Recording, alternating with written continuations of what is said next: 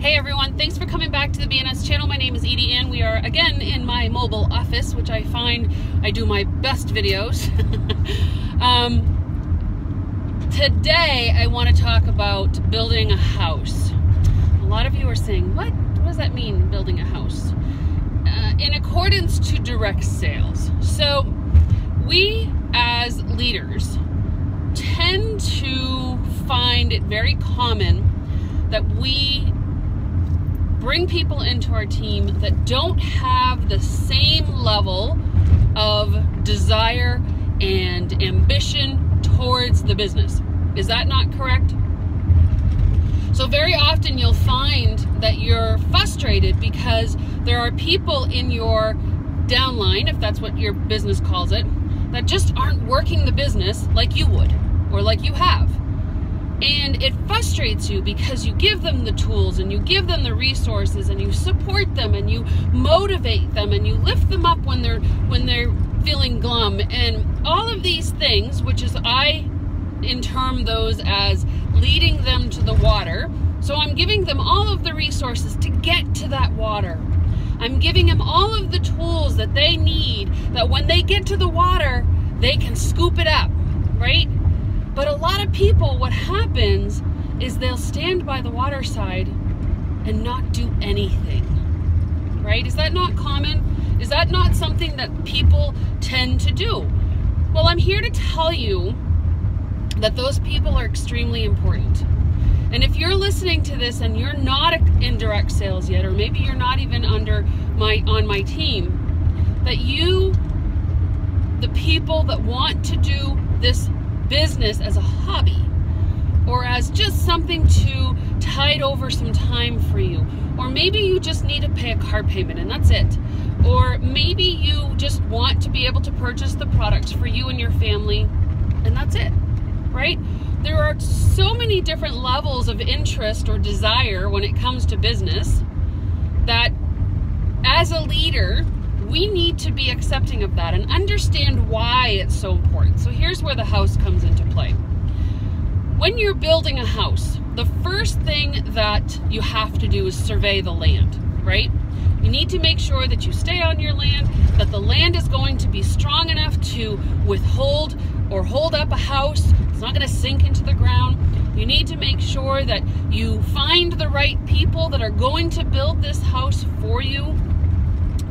Whether it's the electrician or the carpenter or the people who are putting in, maybe the plumbers, putting in the water and sewage, all those pieces need to be in place and looked at prior to building a house, right? Let's compare that to your business, okay? So as a leader, you're going to go out and assess and survey the land.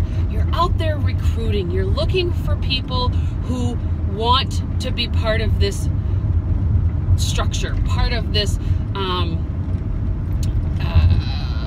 contract, okay?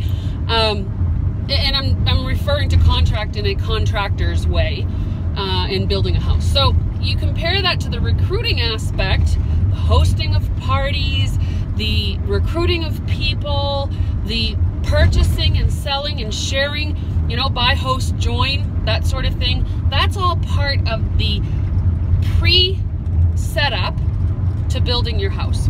All right, so let's move on to the next thing. So when you're building a house, the next thing that you're going to do is pour the foundation. Once you've determined and you put your blueprints, that's all part of the surveying and the assessment and all of that, you're going to pour your foundation. Now it's really important that that foundation is solid, right? Because there's going to be the weight of a house on there, okay? So the foundation, as much as the mason will sit there and just go back and forth over that foundation to make it nice and smooth with a little bit of water, and he'll just painstakingly go over that foundation to make it as smooth and as crackless as possible, right? So while that's happening, our purpose is that the foundation's never going to crack, right? The foundation's never going to shift. That's the mentality of a leader, right? We think those things. So what happens is all of a sudden now you get a cold snap in the middle of the winter and there's a little bit of a crack that shows up in your foundation. In terms of a direct sales business, that foundation are all of those people that want to do just the minimum, maybe just a bit above the minimum, but they're not looking to build a team, they're not looking to grow their business, they just want to do the minimum of what they can do, you know. And in the Scentsy business, that is 500 or less, right?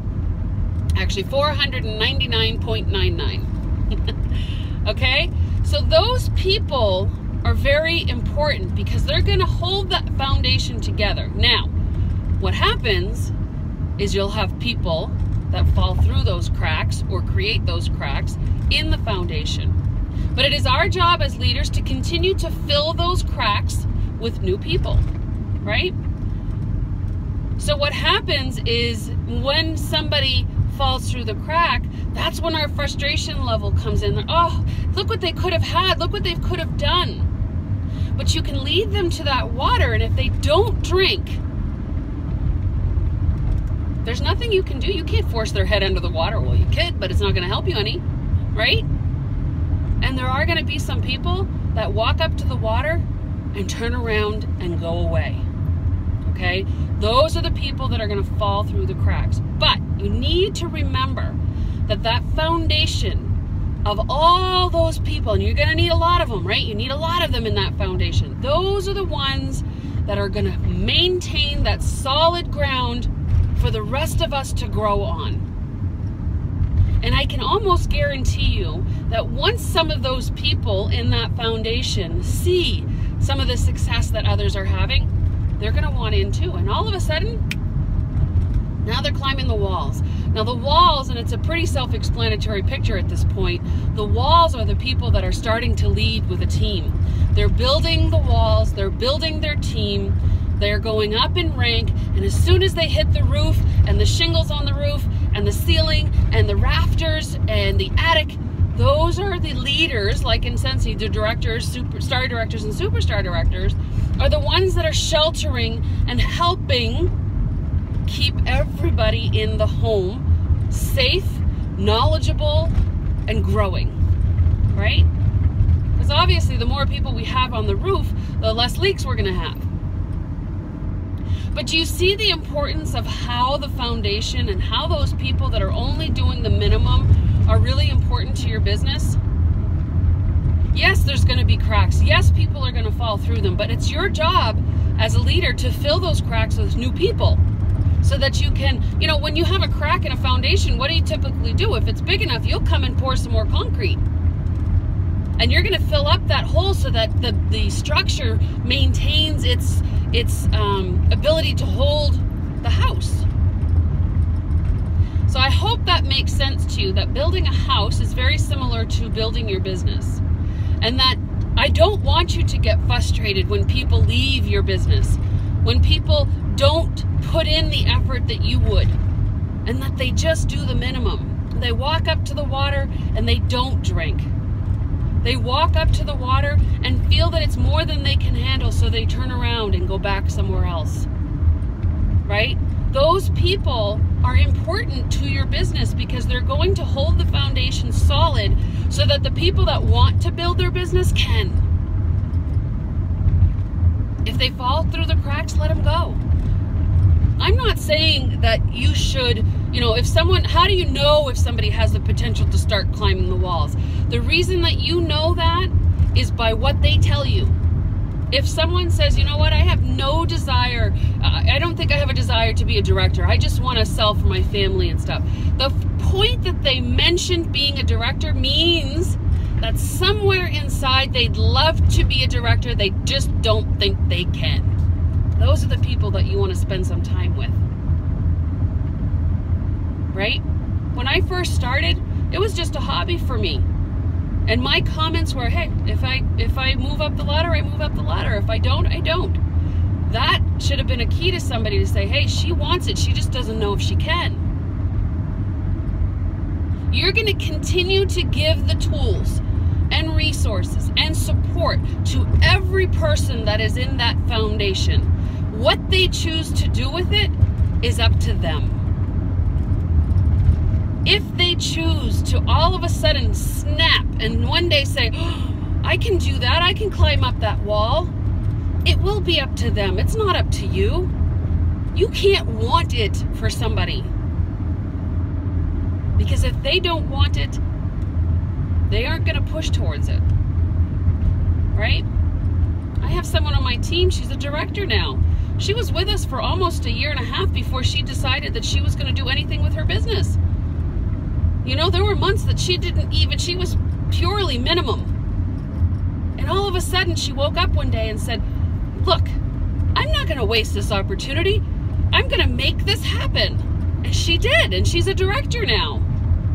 Right? So there's going to be people that wake up and say, hey, I can do this.